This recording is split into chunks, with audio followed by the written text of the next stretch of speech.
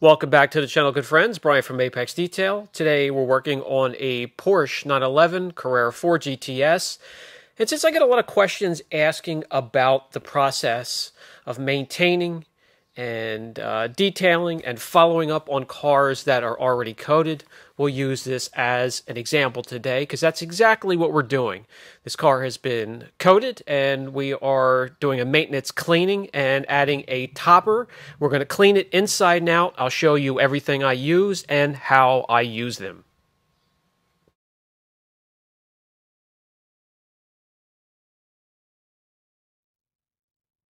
As you can see, it's rather filthy. So the first thing we're going to do is we're going to give it a good rinse. We're going to get rid of any grit, any loose contaminants that either if they're bonded or not, we can rinse them free. As you can see on the roof here, the coating itself, which is Modesta, has plenty of beading. It's still holding up strong after all this time. So let's give it a good cleaning, add the topper, send it back out on its way.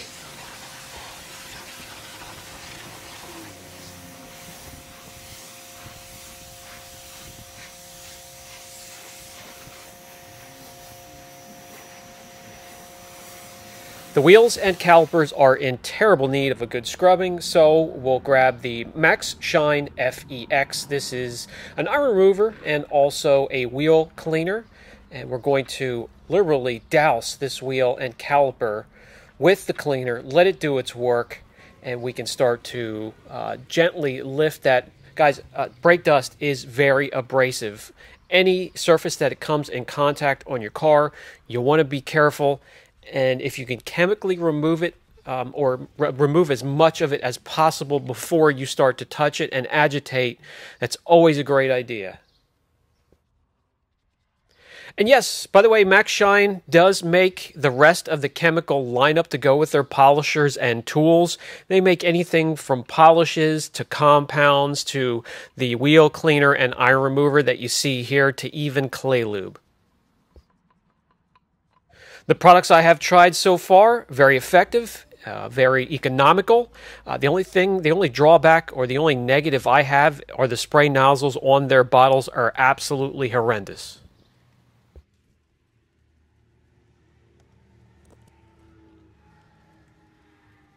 I'm really loving the Incredibrush, having the residue and the dirt from the wheel not spraying back onto me, and look how much it picks up. Really does a great job. So let's rinse all of the crud and the brake dust free of the wheel, and it'll be squeaky clean.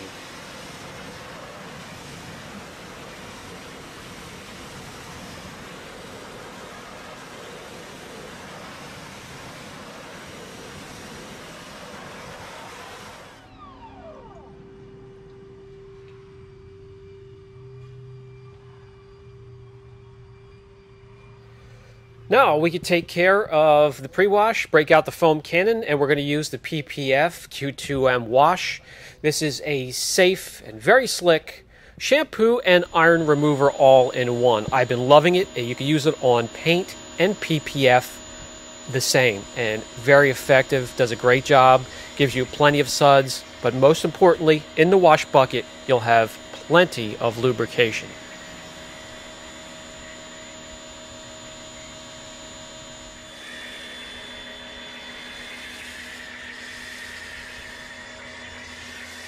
Geon makes a ton of great products. Really, I could count the number of products that I don't care for on one hand. It happens to be all of their compounds and heavier polishes. The primer is absolutely fine.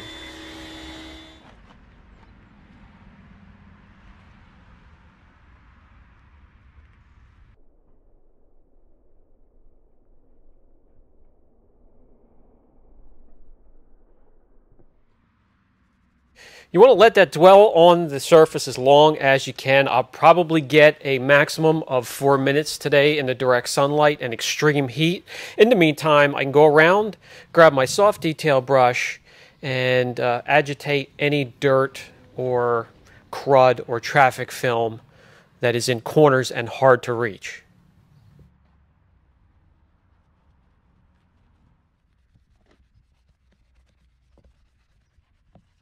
That is about as long as I can wait. Even if it does start to dry, all you have to do is re-wet it with your hose or your power washer.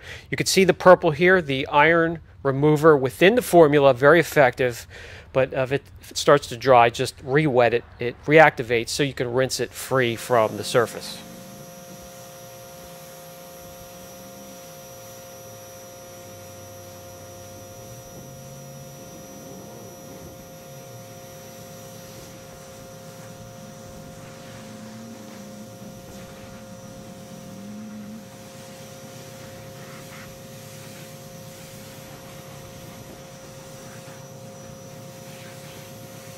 We haven't even touched the vehicle. Already it is looking a lot better. A lot of the bug splatter off the front nose of the car.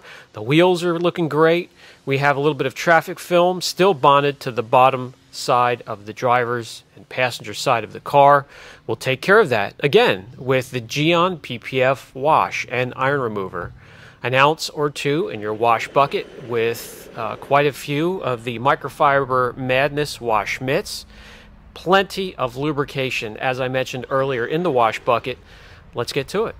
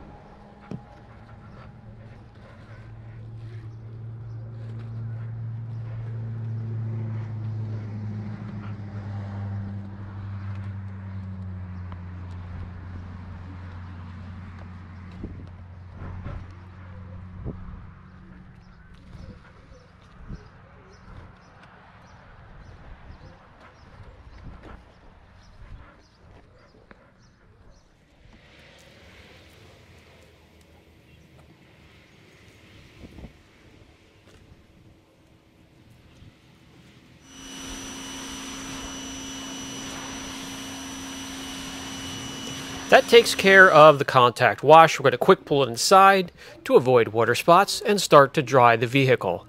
My favorite still, the Sucker and Sucker Junior, while my son likes the Microfiber Madness drying towels.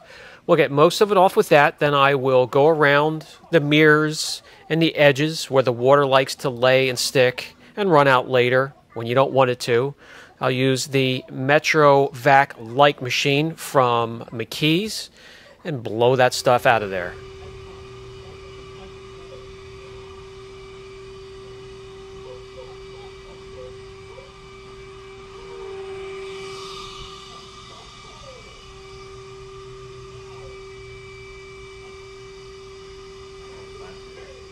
Next step, contaminants can still bond to a coating. Not quite as much as just a regular naked clear coat.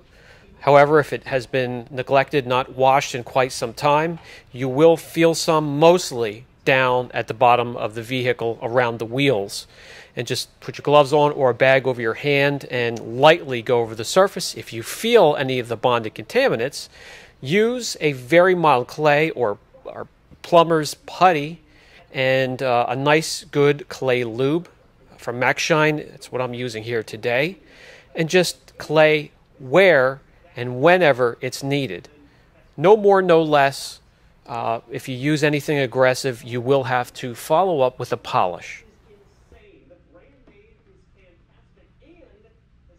With the iron remover, ferrous metal remover, part of the PPF and paint shampoo from Geon, we can skip a step there and move on to the PPF. This thing has 3/4 of it covered with paint protection film, and that can be spruced up as well with shampoos, QEDs, polishes.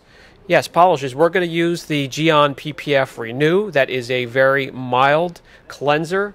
It also protects as well. I like to get the polisher out with a black application pad. Not aggressive whatsoever. Just use it to clean up the areas that look a little neglected.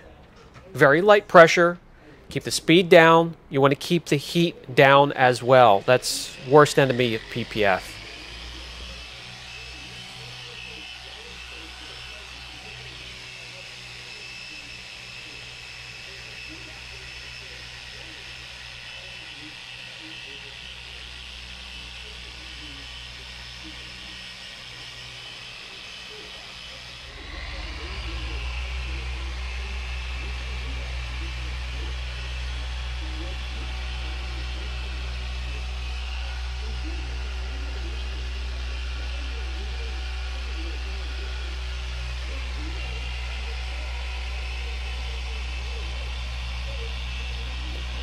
And finally, we can condition and protect the PPF with Gion PPF Q2M Maintain. This happens to be a hydrophobic sealant formulated for films, but it works just fine on painted surfaces, wheels, plastic, headlights, taillights, all hard surfaces.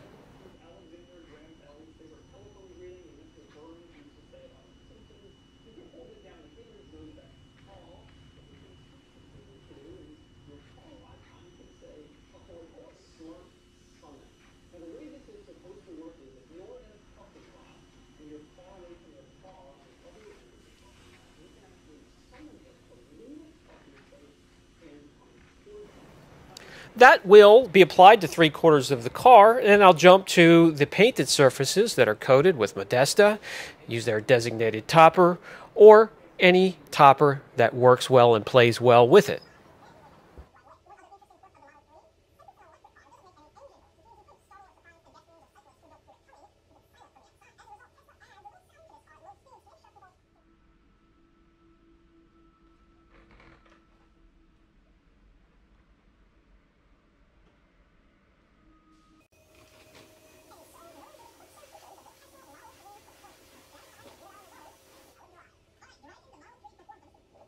Moving right along, the wheels and calipers are coated, and we can use Angel Wax Luminosity, which is formulated for matte or satin surfaces, to condition, to protect.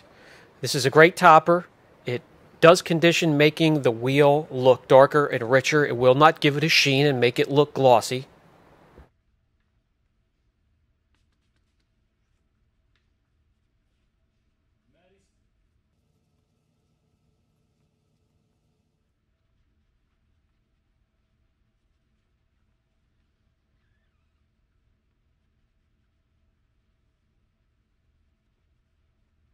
And finally, the cherry on top, so to speak, and that's the Fireball tire coatings. Comes in satin matte, comes in gloss, all sold separately, and these are fantastic. I really like these. I've been using these at the shop every day.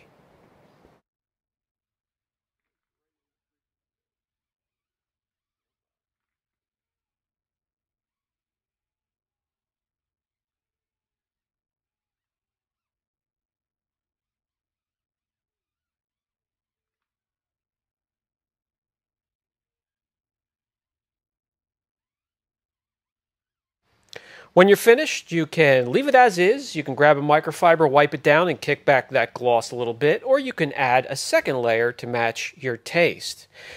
The external portion of the detail is complete, a nice transformation, squeaky clean, and very glossy. I do have to take care of the interior, and I will get footage because we have this interior, guys, is gorgeous, luscious, Alcantara, real sporty. A real blast to work on this car. I'll grab footage, share it with you in the next video.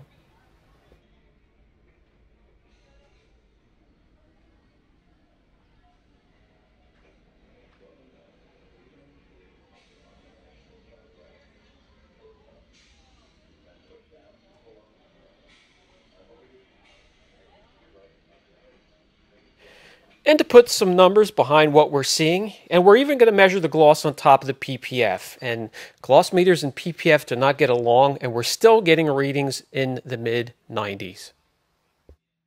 That'll do it for today's video. I really do appreciate you guys stopping by, going along for the ride.